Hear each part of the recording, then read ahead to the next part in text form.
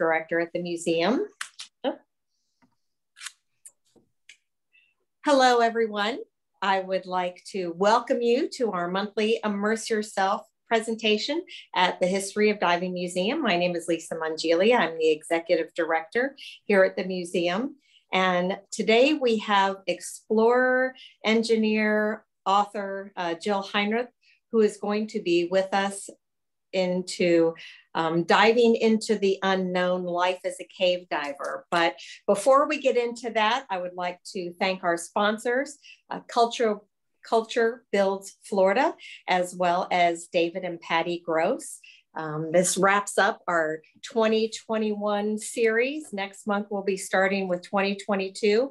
If it wasn't for sponsors like BPW of the Upper Keys, Dutton Law Group, Home Light, Key Dives, Silent World, the Surgery Center, Monroe County Development Council, Tourism Development Council, John and Colleen Hazelbaker with Hammerhead Marine, and various members and who have helped us over the year. If you want to be a member for 2022, please reach out to divingmuseum.org, look at the little Get Involved tab, and we can help us sponsor 2022.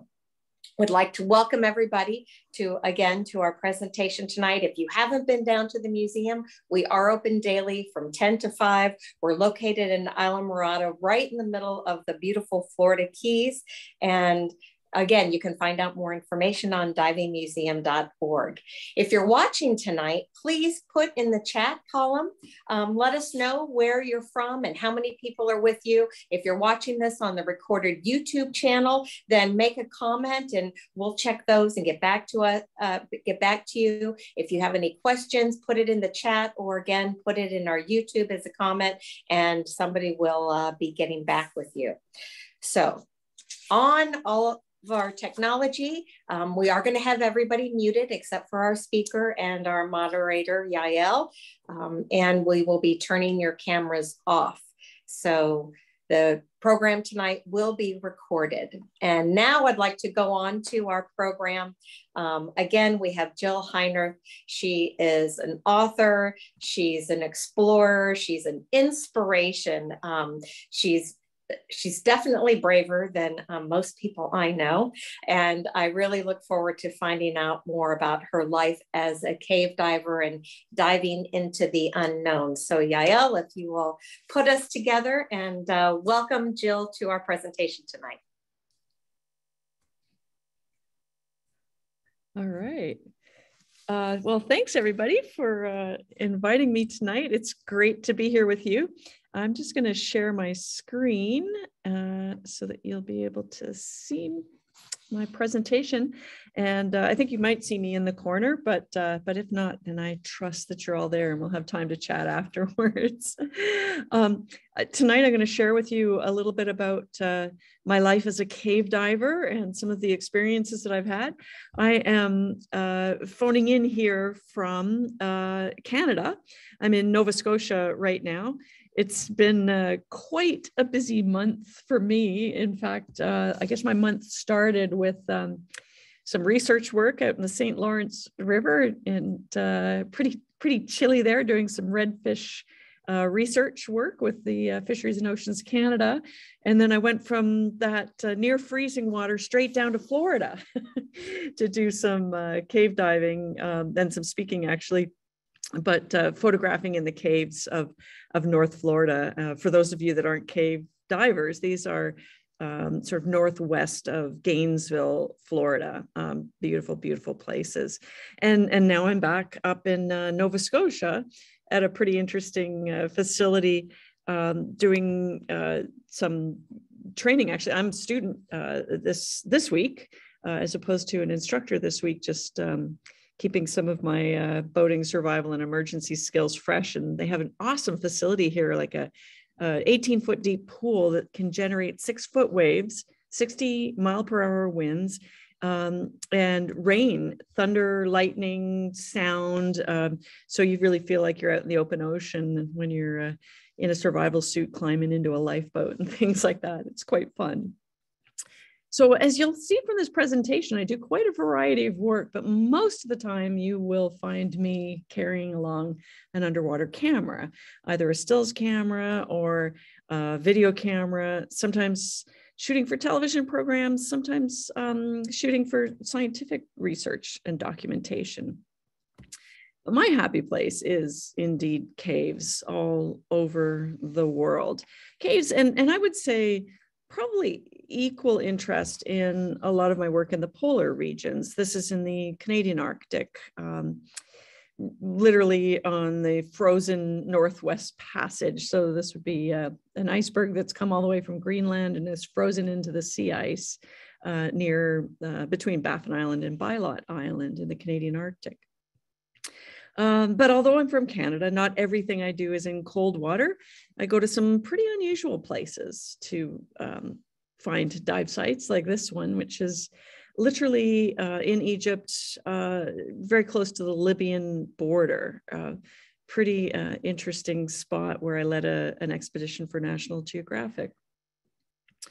But caves to me are really more beautiful than any other place that I get to go, and the source of incredible scientific discoveries. Now, most people think about just blackness when they think about underwater cave systems. And let me see. Can we see this now? Oh, there we go. Sorry, I need to trigger that. There we go. Yeah, most people think about blackness when they think about underwater cave systems, but there is so much more to underwater caves. These are places where I can extend the eyes and hands of scientists who are doing all sorts of research in these amazing places. For instance, interest in paleoclimatology, scientists who are interested in studying the geology and learning about Earth's past climates. There are scientists who are interested in the living things within underwater caves. Others are interested in the archaeological remains, because caves are kind of like portals to another world. These are places where ancient civilizations thought of caves as portals to another world, and they left behind cultural assets and remains that we discover today. Some spaces are really small in underwater cave systems, and some are huge. So these vast spaces can be so big that I can't even see the walls, the floor, the ceiling for reference. And I think you'll agree that many of these places are incredibly beautiful, giving me a chance with my camera to document places that nobody has ever been before, and perhaps nobody else will return to. So it is an incredible privilege for me to call these caves really literally my office, my workplace, all around the world. Now, caves are also found in the ice. And, many of these places, like iceberg caves, for instance, represent, great challenges, like to do things that have never even been done before. Like this is inside a cave in Antarctica, and nobody had ever been cave diving inside an iceberg before my colleagues and I decided to take on the challenge. A lot of what I do requires a lot of gear. More often than not, for expeditionary work, I'll be in a rebreather. So a device that's sort of closer to a spacesuit than traditional scuba, something that allows me to recirculate exhaled breath, scrub it clean of carbon dioxide, and recirculate it back with small injections of oxygen to make up what my body has metabolized. So with a device like this, I can go deeper or further into the planet. Really, it extends my range on my exploration work. But as I'm using a rebreather, a life support device, and I'm operating a camera, that means I have to balance that, left brain, right brain. Like I need to come home with the most creative and beautiful images that I can come up with, but I also need to not lose track of taking care of my life support and constantly being vigilant about knowing what my PO2 is when I'm underwater. So it's a real balance. It's a real task load that can certainly sort of take me to the edge of what is possible.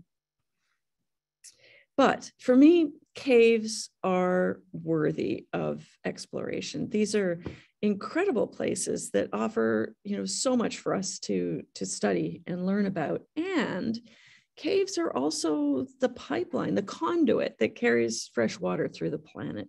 Not all caves are freshwater, but many, many caves are carrying the actual groundwater that's being drawn up from wells to your home, your industry, or to, put water on the farmers' fields.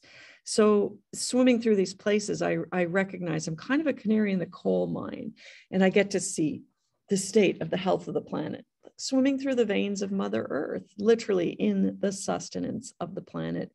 And I think that's one of the most important things to learn about in the next generation. It's important to know where our drinking water comes from, how we might be polluting it or unintentionally overusing it, how we can conserve it for the next generation. Now, back to the scientists that I work with. Some of the scientists I work with are interested in the life within underwater caves, and I'm really interested in speleobiology, cave biology as well.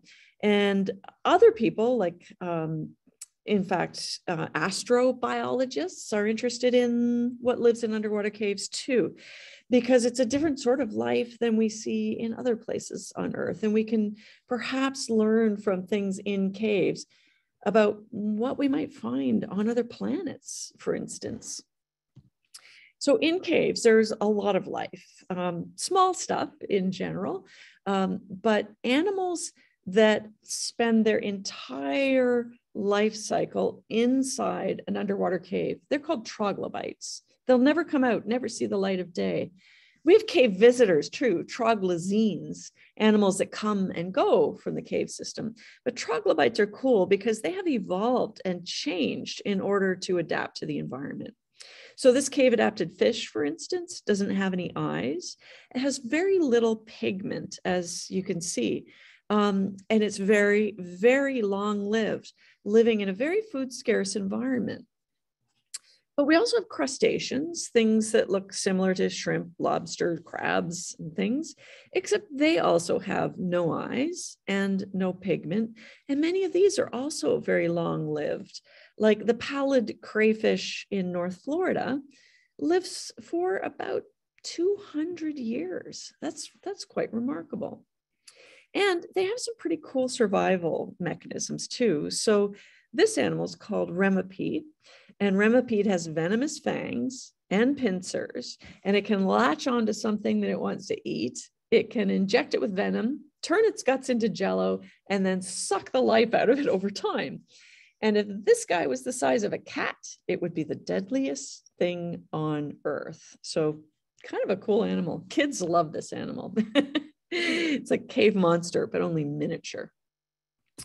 So I think they're just fascinating. And I think that these animals can teach us a lot about evolution and survival.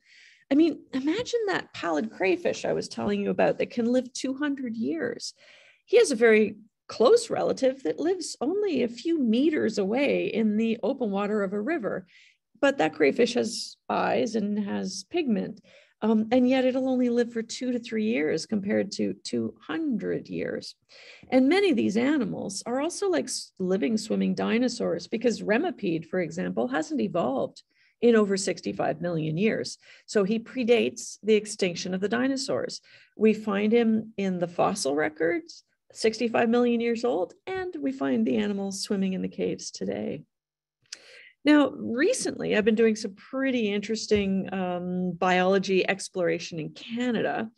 In fact, in Canada's longest underwater cave system, and it's near where I live in Ottawa. And so the slowdown for COVID gave me some time to do a lot more exploration in this cave, which is currently mapped over 6 miles of passages. Now, this photograph shows you the best visibility I have ever seen in my cave there in Ottawa. Normally the visibility is 2 feet, maybe 3 feet. So this day was absolutely exceptional. And a lot of people ask me, why on earth would you want to go into a near freezing, extraordinarily high flow, no visibility, small grinding cave system? One, it's what I have where I live. And two, it's full of life. In fact, I've never seen the density of life that I see in this cave anywhere else on Earth. And that's amazing. Like what you see in this picture, hanging from the ceiling, this is actually made by insect larvae. This is made by the caddis fly insect. So the caddis fly at a larval stage begins its life underwater, and it makes these like mucosoid sort of webs that it hangs everywhere. And the flow actually delivers food into these webs, kind of the way a plankton net collects plankton. Now, sometimes I go into the cave, and you might know that cave divers follow a safety line through the cave. So we lay a guideline through the cave system so that if we can't see when we come out, we can put our hand around a guideline loosely and follow it all the way to the open water. Well, sometimes I go into the cave and the Trichoptera have made these nets all over my lines, and it kind of looks like snotty, dirty socks, right? But amazing. Also in this cave, there's an abundance of freshwater mussels, and mussels perform a really important ecosystem service by filtering the water of contamination, not just dirty things, but even harmful chemicals. They can actually filter out of the water column. And when I first saw how many millions of freshwater mussels there were in the cave, I thought, wow.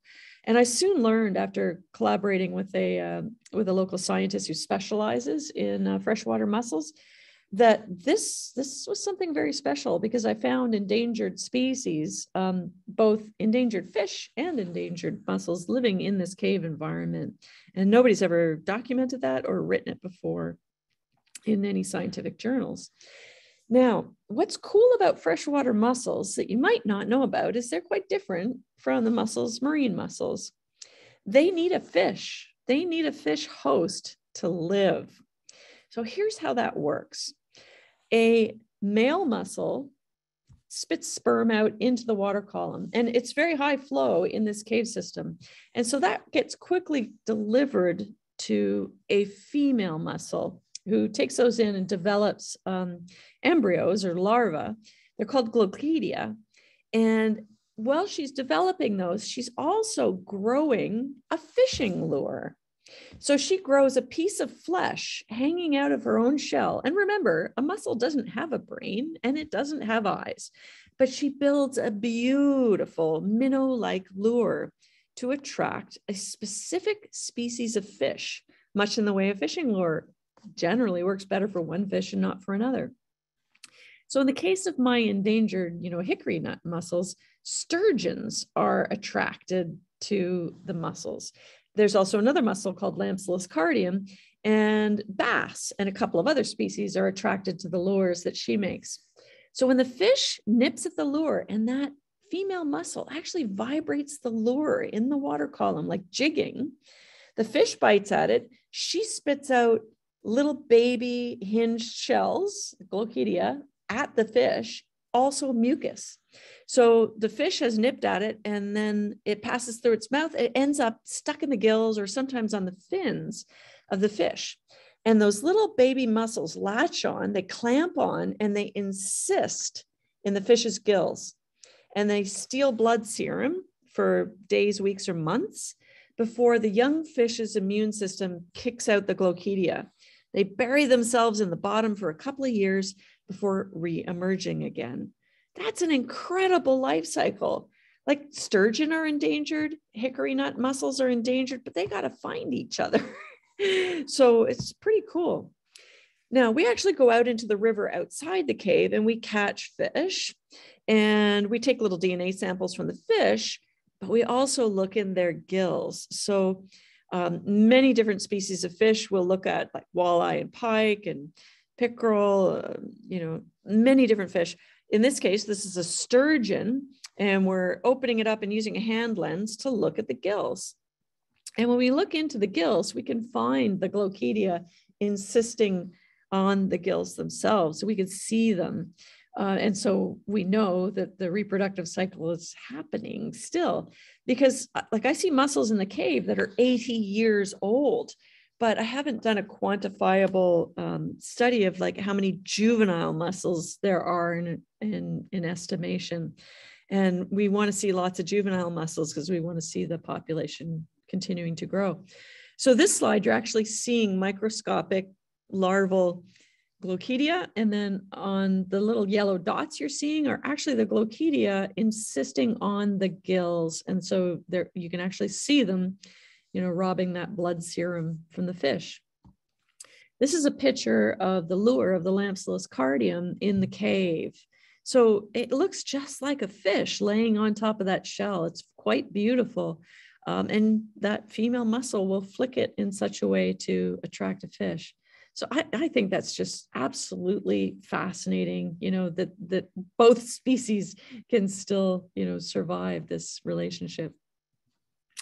Some caves where we find a lot of life are anchialine caves. Those are caves that integrate both freshwater and saltwater. So imagine starting inland and swimming through a cave system and ending out in the sea.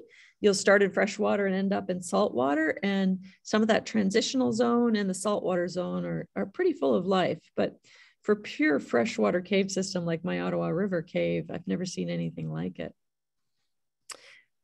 Caves like this one in Bermuda, sometimes you don't see the life really. I mean, it's a beautiful, you know, geologic, you know, wonderland kind of thing, but so much of the life is small stuff swimming around. But these cave systems are stunningly, stunningly beautiful. So the chance to document these places is quite remarkable. This is a cave in the Bahamas called Dan's Cave. And we've done quite a lot of work here with climate scientists who are interested in the geology of the caves. Now, you might notice that with all these formations that this cave was formed at a time when the cave was dry. So ocean levels were lower, water tables were lower, and then literally rainwater soaked down through the soils, dripped from the ceiling to the floor, and these formations built up over time. And then later in geologic time, the water table came up, the ocean level came up, and the cave is full of water. And this cave is particularly interesting, one, because it's beautiful, but two, because it's had several dry and wet phases in its history. And so we have kind of formations on top of formations on top of formations. And that makes it quite different. Now, the physicists that are interested in this cave are interested in the red and orange material that you see in this photograph, because this cave is in the Bahamas, if you'll remember, but that orange material, that red material is from the other side of the Atlantic Ocean. It's from the Sahara Desert. And I know you're thinking, how on earth does material from the Sahara Desert end up underground, underwater in the Bahamas? And I think it's a pretty cool story. So imagine like this material is trapped inside the rocks. So it's been actually able to soak down through the ground, drip from the ceiling to the floor, and then later, other things have dripped from the ceiling to the floor, trapping that stuff inside. So think of it like dripping candle wax piling up over time, but think of it as different colors of candles piled on top of each other. And the Sahara dust is remarkable because of its color, because it's different than anything we see in the cave. Everything else is, you know, very white and creamy looking, but the Sahara dust is a really fine sediment. And we still have Sahara dust storms today. So certainly during dry epochs on planet Earth, these would have been much more cataclysmic storms, delivering a lot more material. But even in, you know, June of 2020, we had a reasonably significant Sahara dust event bring the dust all the way across, deposited on the Bahamas and even on coastal Central America and even parts of Florida. But in small quantities. So this is my partner, Brian Kaycook. He's using a very expensive scientific device to sample some of that dust from between calcite layers as a turkey baster from my kitchen. One of the most useful scientific tools in the field. But you can see there's quite a thick layer of that material there. So sometimes we see it like inside the calcite, and you hold up a flashlight to a beautiful crystalline formation and you can see it glow orange and red. And so Peter Swart, Dr. Peter Swart from University of Miami, asked us to bring out some specific formations, like literally swim a sledgehammer into the cave, knock down a formation, tie it up with a lift bag, and swim it out of the cave so that he could slice it open. And when slicing it open, he can look at the layers of deposition and count back in time. And he's dated this particular cave over 350,000 years and 4 separate dry epochs. So it's kind of like, you know, counting the tree rings on a felled tree, or looking at like ice core layers over time to really get a sense of age. Now, there's other places where scientists are interested in climate evidence, like off of Bermuda, for instance. In, well, I guess 10 years ago now, we did the deepest dives, manned dives in Bermuda's history, off the Bermuda Bank and the Argus and Challenger seamounts, down to about 460 feet deep, looking for caves, looking for animals, but also looking for what are called sea level notches. So places where we have direct evidence of waves crashing on the shore. We use the rebreathers for these deep dives, and a team of volunteer assistants to help us through the deco portion anyway. But when we land down on these ledges, this is a sea level notch. So the ocean waves would have hit this at sea level at another time in, you know, Earth's history. This is now 370 feet below the surface, this particular ledge, and that's where the sea level stand used to be. And we bring back rocks and live specimens for scientists from the Natural History Museum in Bermuda to look at. On this particular project, you know, weeks after bringing some of the samples to geologists, one of the geologists let us know that after weeks of having these rocks sitting in his office in a tank, that a small octopus crawled out of one of our samples, which was kind of cool. Other scientists that I work with include paleontologists, archaeologists who are interested in you know, cultural assets that we find, old bones that we find in caves underwater. And we do that work, a lot of it in Central America, but other places as well. Mexico, Cuba, the Bahamas, Belize, places like that. And many of these places look something similar to this. So this is a cave that's in the middle of the Yucatan Peninsula. It's due south of Merida.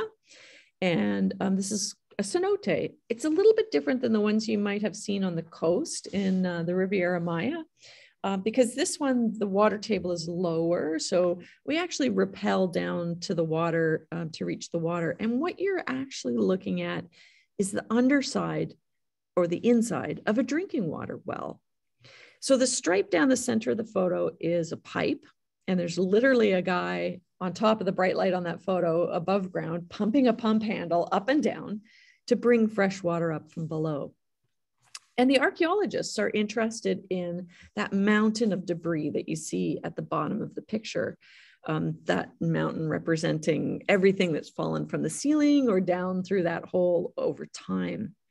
So as we go down, I actually likened this place, I called it the Well of Time, because it seemed like the further we went down that mountain of debris, it was like the further back we were going in history. I mean, it was really, really fascinating. So this is in Mexico, but we're also working in other places like in Cuba, just north side of the Zapata swamp. There's quite a lot of caves there. In this case, we're actually in the bush, working with local families that live on the land. We're going into dry cave systems to go dry caving through the system until we reach the water. And then when we reach the water, go underwater from there. And we still find, you know, cultural assets and bones in these sorts of places as well.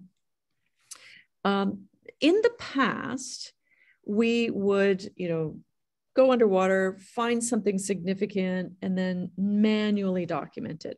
So you'll see our cave line here in this photo, and you'll see a little triangle on the cave line with some writing on it. That's a tactile marker that tells you which way is out of the cave or to the nearest exit.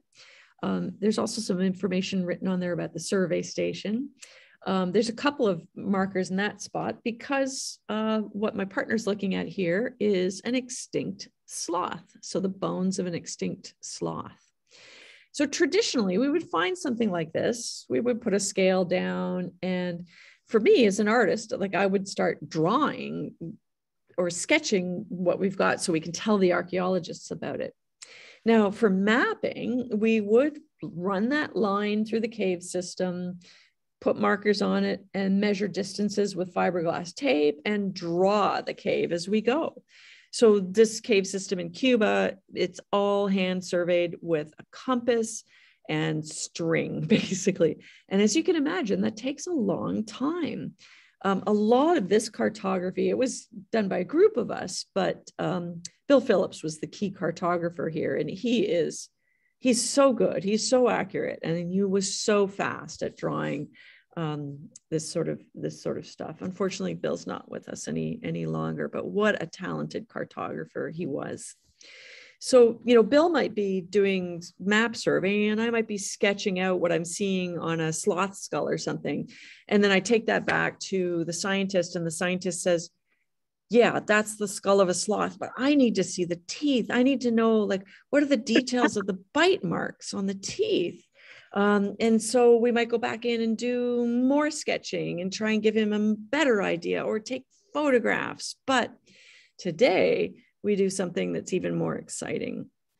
We actually scan these objects in place. So we don't touch them. We take a whole bunch of pictures and do photogrammetry in order to display in exquisite detail, like 80,000 data points per square inch, the representation of this bone that we can now leave underwater and not have to worry about how it's going to get conserved. So we also do a lot of interesting imaging of the spaces inside the cave as well, sometimes with familiar looking things like GoPros. This is actually a 360 setup that my partner Corey Jaskolski built with 16 GoPros all running simultaneously to create 360 footage. But with Corey, we're doing a lot more advanced technology now. Corey and I will rappel down into a cenote, land in the water. We're working here with archaeologists like Guillermo de Anda from INA in Mexico. And when we have an object that we want to image, we'll take a whole bunch of pictures that are then seamed together into a beautiful, accurate representation of the object itself. And that might be like a pot like this one, or it could be even human remains. And here you're actually seeing stages of a scan. So these are not photographs. These are stages of a scan in progression. So not only can we image the object and we don't have to worry about removal, damage, or conservation issues, it feels a lot better, certainly, to not disturb someone's ceremonial burial and leave everything untouched. But we can also get so much more information to the scientist by scanning and imaging an entire area. And we can show them, here's the skull, here's a pot, here's some other stuff. We don't know what this is. Here's some of the other bones, here's some wood. And they can study this in so much more detail.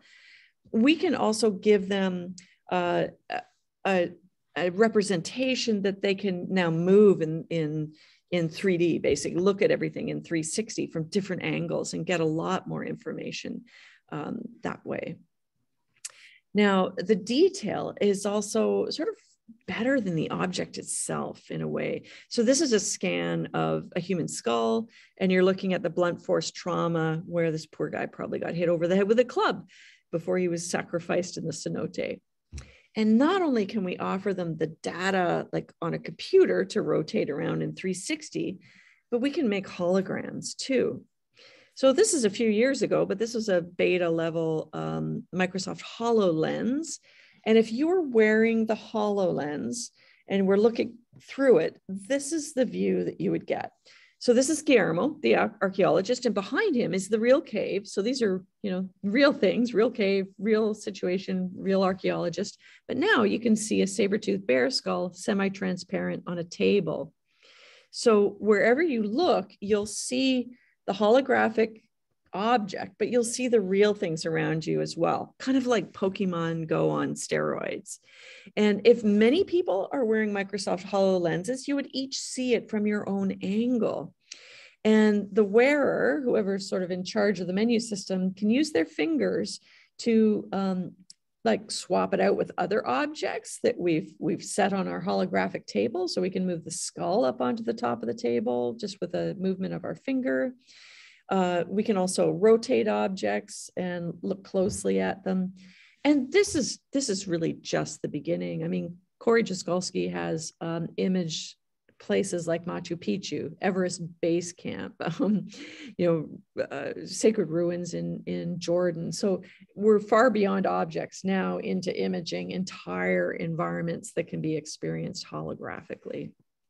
And that's powerful for science and education, but it's also powerful to be able to share with our Indigenous guides, for instance, that generously invite us to their land to look at what's in these caves. Like the man that's wearing the HoloLens here, I mean, very likely the things that we're showing him are the remains of his ancestors. So being able to participate in that is important. So there are still times when we're asked to bring up particular objects. Like in this case, this is a sextant from a shipwreck in Canada that was significant. And it took 2 years to get a permit to be allowed to bring up the sextant so that it could be conserved at a museum and put on display. The reason why we thought this was a vulnerable asset that should be brought up is because it's getting dived a lot more, this shipwreck, and we were afraid that it would disappear. So in order to avoid it being pilfered, we wanted to make sure it got protected. So this is a sextant from a shipwreck that was sunk in 1942 by German U-boats. There are 4 wrecks in this area that were all sunk by German U-boats, and they were all carrying a very high grade of iron ore that was fairly critical to the shipbuilding efforts in the war. And the Nazis thought that if they sunk these ore carriers and destroyed, the loading wharf at the mine itself, that they might be able to sort of change the tide of the war. So these wrecks are war graves. We're working towards them being an actual, historic monument in Canada, but they're also incredible artificial reefs that are being changed every year by ice that passes over in the wintertime because they're shallow enough that icebergs will impact them every year. So documenting them and conserving, what we can is important. And as I said before, I love diving the ice too. So when I'm out east in Newfoundland, I try to go early enough in the season that I get a chance to do some iceberg diving as well, which is quite fun. But also in Newfoundland, we dive the actual mine itself that the iron ore came from. And these mines, now you walk down about 650 feet down the slope to get to the point where the water has flooded the mine, and it's 1,800 feet deep, covering 9 square miles. So there's a lifetime of cave exploration to do here.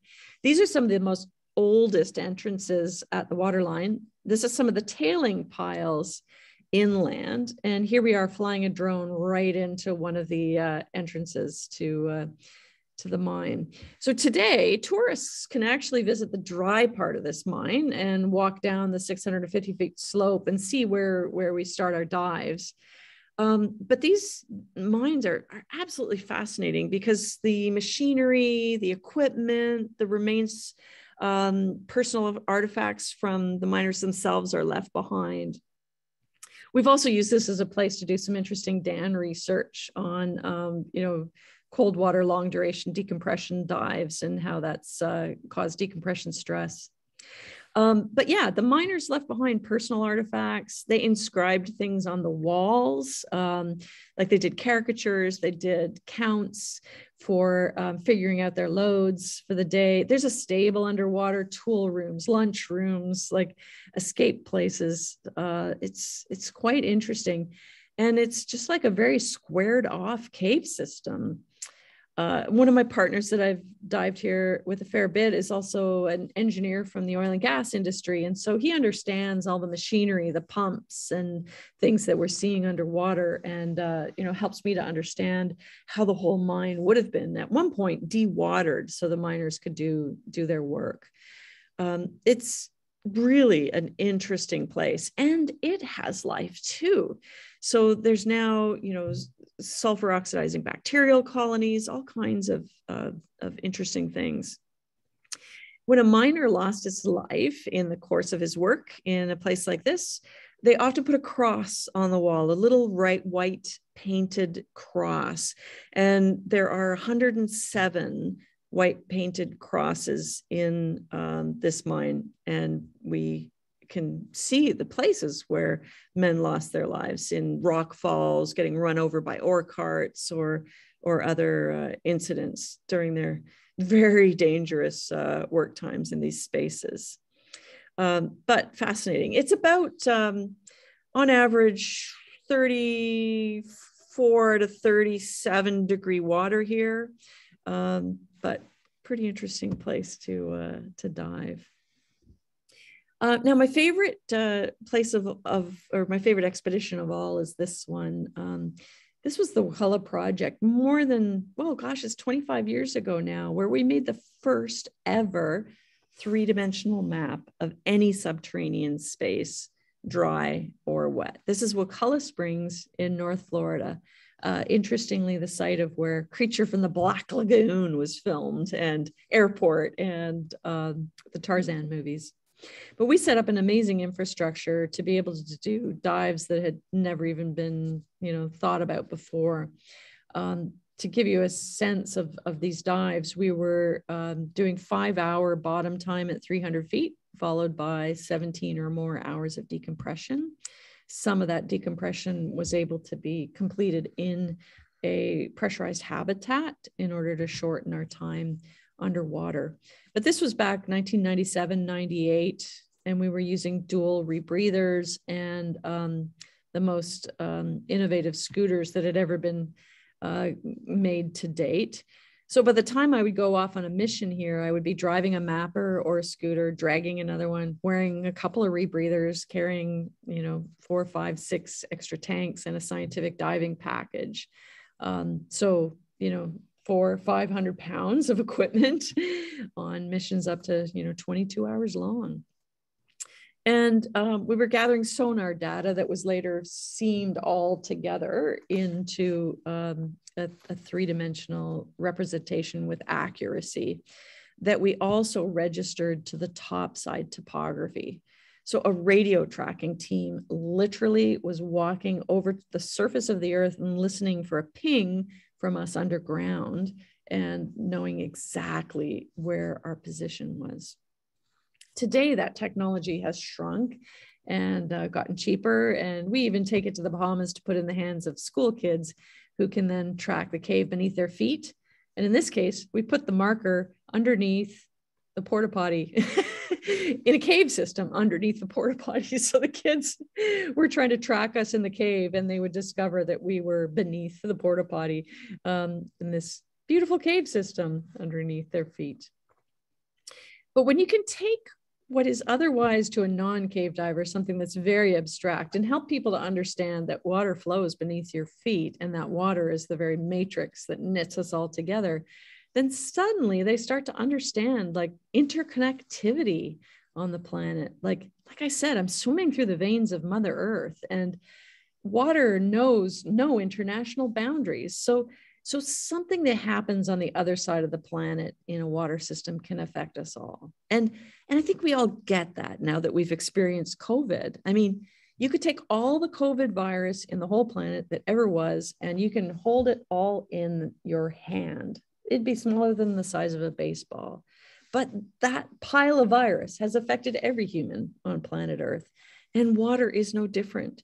So water moves around the planet, and if we contaminate it in another part of the world, we're going to live with the consequences in this part of the world, so that everything that we do on the surface of the Earth gets returned to us to drink. That's why I think this project was so consequential in my life, because it changed me. It changed my thinking, my connection with water on the planet. It really helped me to understand that my value as a cave diver could contribute to scientific discoveries that would help us to better understand that water planet and everything that swims through it. And that mapping device that was born back in 1997 has continued to be developed. And now it's a fully autonomous, artificially intelligent robot cave mapping device that no longer needs me to swim through the planet. It can go on its own.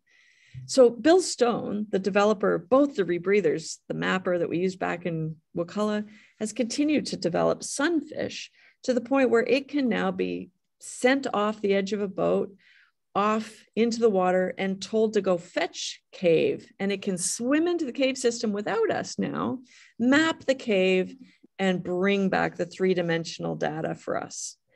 Now, that's great for exploration on Earth, but it's also great for exploration beyond. I mean, it's natural for us to want to explore our planet and explore our watery places, but we're certainly interested in off-Earth exploration. So teaching sunfish to explore is going to allow it to go out into outer space without us. It's going to go to Jupiter's moon Europa, beneath the frozen surface, and map the liquid ocean there and send us back the telemetry on Earth. So to be a part of a project like that, that's taken so long to germinate and grow, it's extraordinary. And to think that, you know, I may never get a chance to be an astronaut, but something that I touched and had, you know, a little small piece of, you know, documenting and developing will maybe unravel the secrets of outer space. I mean, we look for water on Earth to understand life. We're looking for water in space to understand, you know, the astrobiology that we might find there. So for me, a little girl that kind of wanted to be an astronaut, this is the next best thing. Well, maybe it's even better, in fact, because I've had a chance to go to so many remarkable dark places on this Earth and contribute to science. So I think this is probably a really good place to open it up for some questions through the chat. But before I do, I just want to say, you know, thank you for inviting me, and thank you to all the sponsors that support your museum as well, because it's an educational opportunity for so many people. And I want to thank my sponsors. There's many manufacturers that support me with equipment and make it possible for me to continue to do what I do with the best and safest gear. And I always appreciate them. So I'll stop my share and I'll try to stop my share. Yael is putting a list of questions together. I would like to thank you for the wonderful presentation. And, you know, I didn't mention when I introduced you that you're in the Women Diving Hall of Fame. You're in the Scuba Diving Hall of Fame. You're an explorer. I think you're the only female in the Royal Canadian Explorers.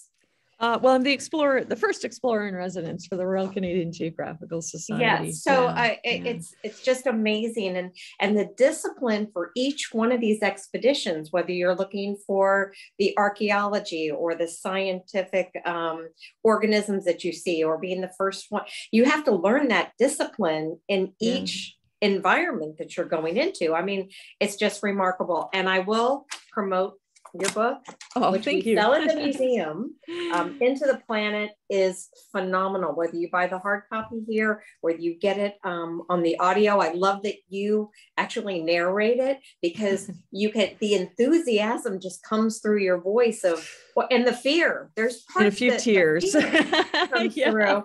And also the Aquanaut, because we get a lot of kids and divers, and they're just phenomenal books. Thank you very much. So Yael, you have a great list. Read them off. Right. Yeah, so I think I can speak for everyone when we say our minds are kind of blown by all of this. So I'm going to try to get to as many questions as possible. So I'll start with one about, you were talking about kind of working with cartographers and working with an artist and working with scientists. And it seems like that's forming connections across a lot of different fields. And so I think there's like a two-part question in there of how do you make sure that you're communicating well in an interdisciplinary way when these different fields have such different languages that they use? And then also, how do you find the people to do this with? How do you network to make these things possible, to bring together this really interdisciplinary team?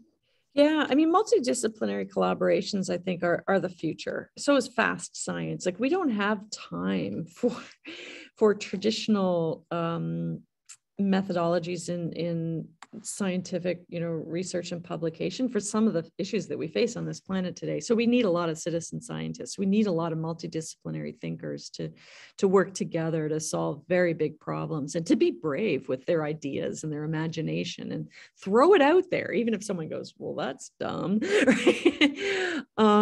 So I guess I have this unabashed, like where I'm brave is walking up to someone and saying, how can I help? That's where I'm brave.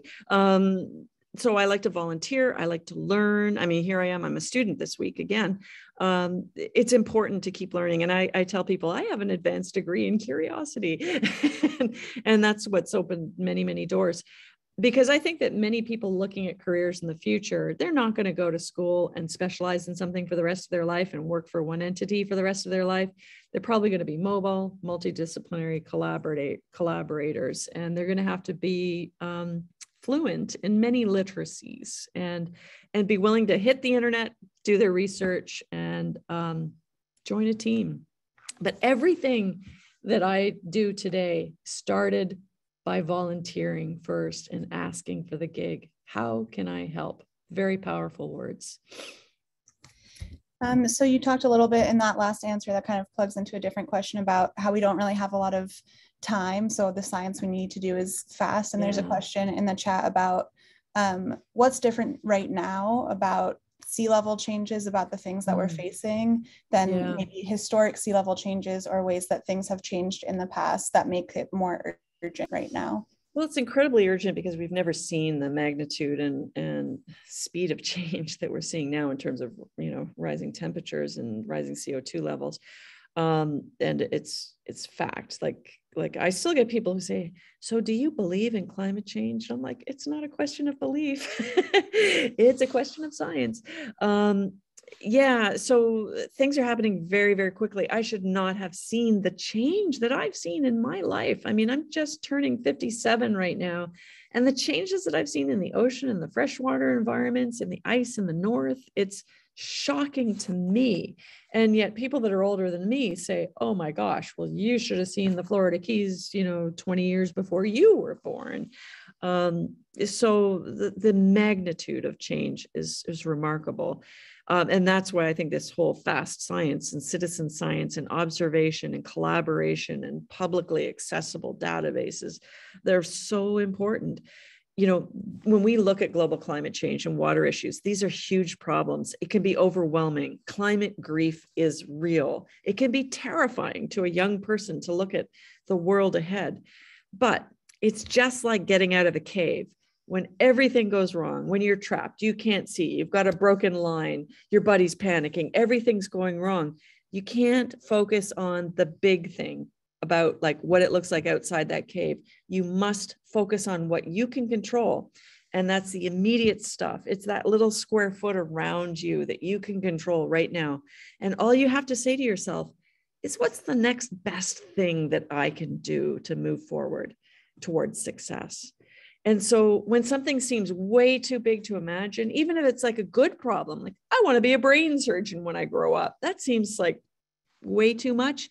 But what's the next best thing you can do? You can get good grades. You can read about brain surgeons on the internet. You can make small steps. And I have to believe that if all of us in humanity keep making those small steps, that's where we have the big revelations that solve the big problems. Yeah, that's a beautiful and optimistic vision without not being realistic, I think. So this question is a little bit more specific about when you are diving. So when you have dives with really long deco time that lasts over 10 hours, do you eat, do you drink? How do you do that underwater? Yeah, those are some of the most common questions, like how do you pee? What do you do? How do you eat? So there are contraptions that both men and women can install into dry suits in order to pee. But when it comes down to some of this stuff, the basic diapers are a lot easier for that end. In terms of food, we can eat underwater. So I like chocolate milk drinking boxes. Those are quite fun. But you can eat, a chocolate bar too, if you take small bites, remembering that you have to breathe in between the chew. But here's a little interesting thing on the Wakala project. Some of the decompression we did was in a dry habitat. So we were brought to the surface pressurized and locked into a recompression chamber. And I had a birthday in the recompression chamber. And so the team thought, oh, we've got to send Jill a birthday cake. Of course, they can't send candles in there because you can't have flame and a high oxygen partial pressure. But they sent me in a birthday cake and a Burger King milkshake. And I was at about 2 atmospheres of pressure. And that meant that the cake came in squished and the milkshake came in half empty because it was squished too. And here's the other thing, under pressure, your taste buds don't work right. And so nothing quite tastes right. The texture's wrong because it's squished, but it doesn't taste very good either. Like it's just very uninteresting in a chamber. I feel like comparing tastes would be something you could do with astronauts also, because I feel high altitude don't taste very good either. Yeah.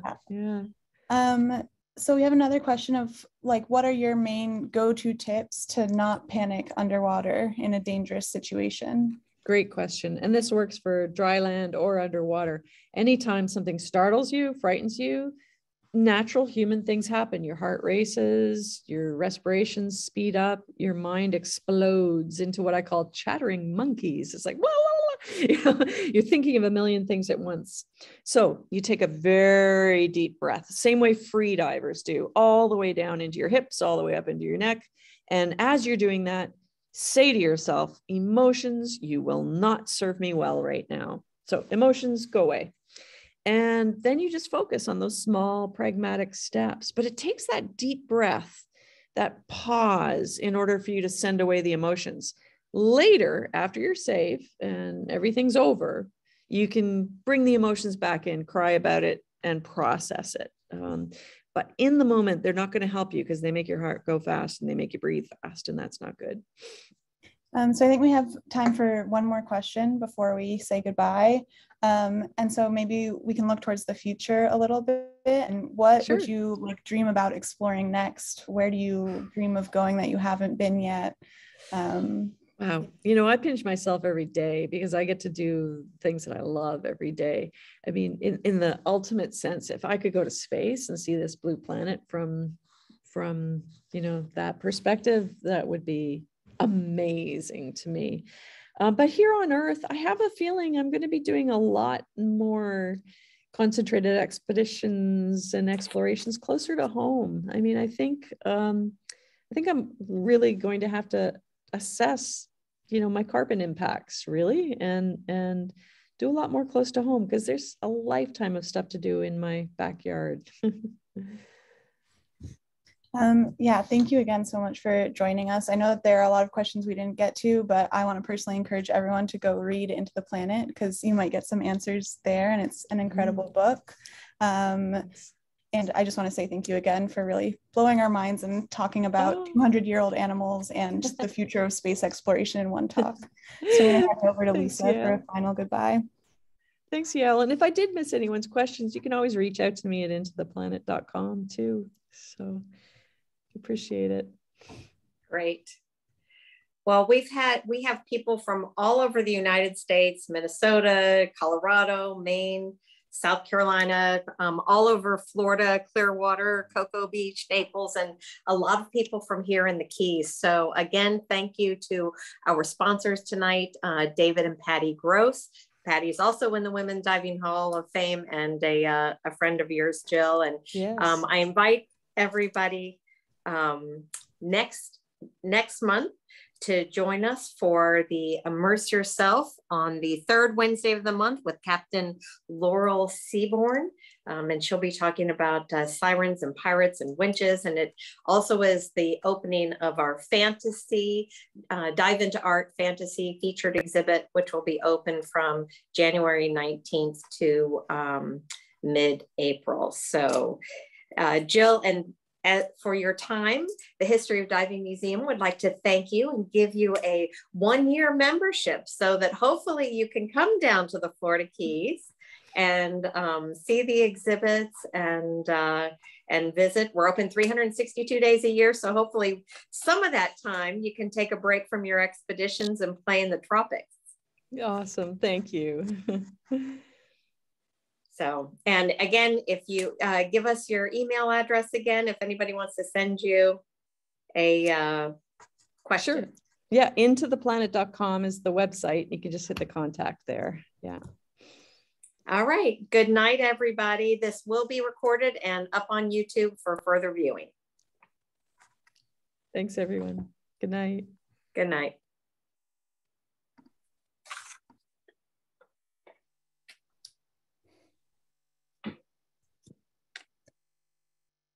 Bye.